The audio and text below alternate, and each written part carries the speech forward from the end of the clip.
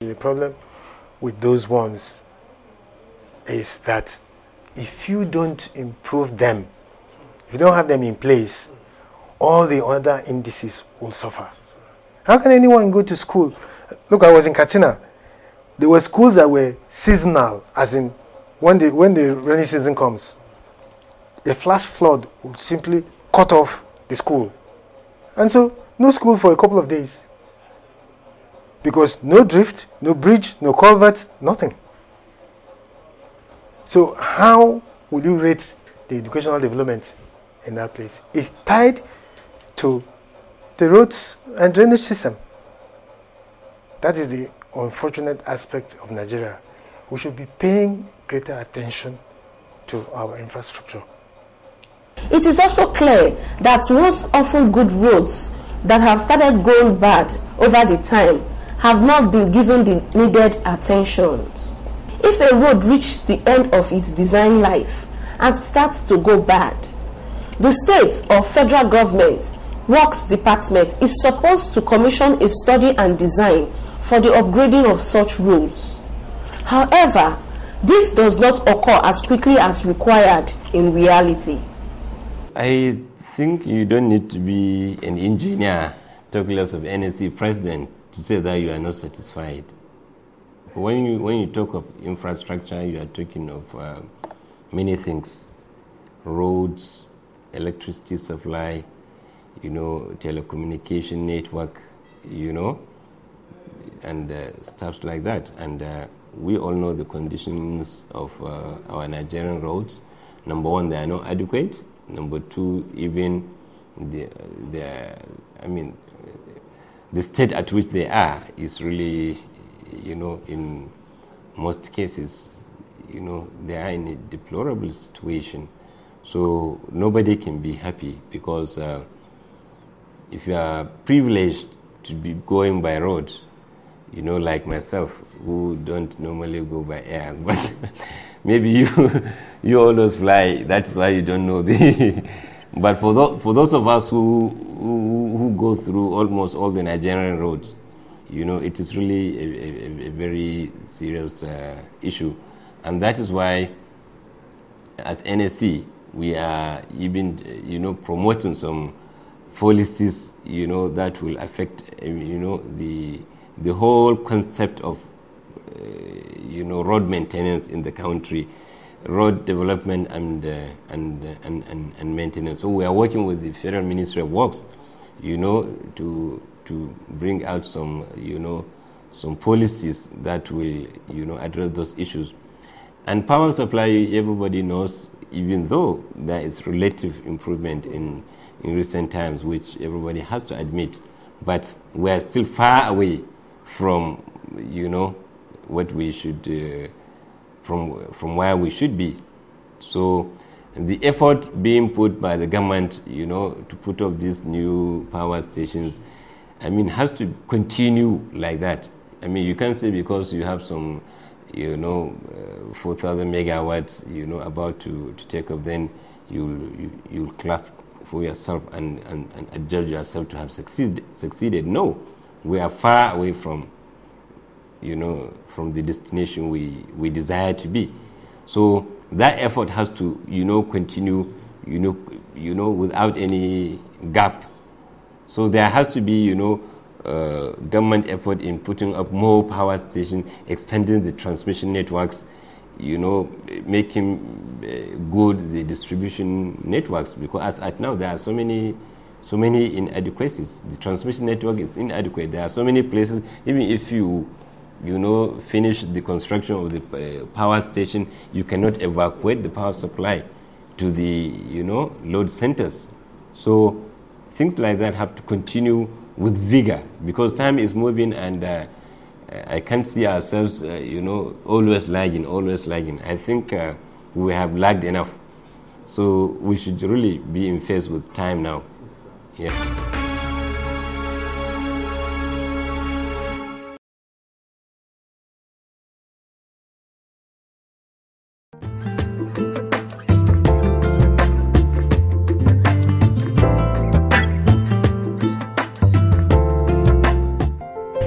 Sesicam Nigeria Limited is a wholly indigenous firm which has been in operation for more than 7 years now. The company is specialized on exploration and construction engineering projects. Over the years, Sesicam Nigeria Limited has handled various projects for both private and public sector, dealing mostly in the northern part of Nigeria. The firm's range of services spans also in major industrial borehole drilling and soil testing.